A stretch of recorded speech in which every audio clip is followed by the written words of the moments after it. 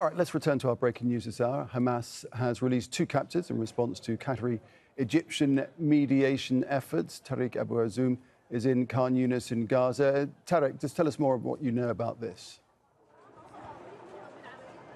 Well, yes, today and before just a couple of minutes, the military wing of Hamas, Al-Qassam Brigades, in a tweet on Telegram platform, they have announced that they have released 2 hostages that were captured since the early beginning of this round of fighting between Palestinian fighters and the Israeli occupation forces.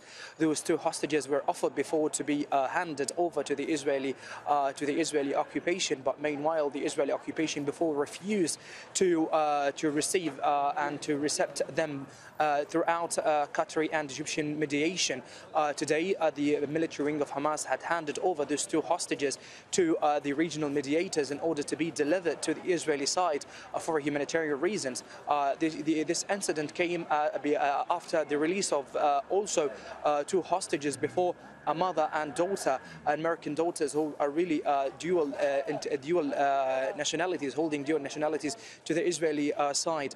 This step came in order to show to the international community by the Palestinian military wing of Hamas that they are dealing with hostages according to the principles of international law, but it's still unclear why the Israeli government refused to receive and to accept those hostages. So 2 released already, another 2 released now. Any prospect of further releases, do you think? I mean, there are lots of reports in Israeli media that 50 hostages will be released imminently.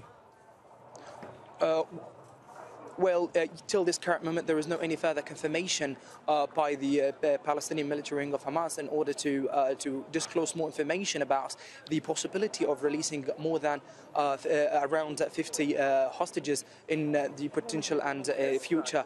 They are trying to. There are different efforts have been made in order to release hostages, but till this current moment, there is no any further announcement had been released by Palestinian side in terms of that. All right, thanks for that update there, Tareq. Thanks very much indeed. Tareq Abu Azzoum in Khan Younis in Gaza.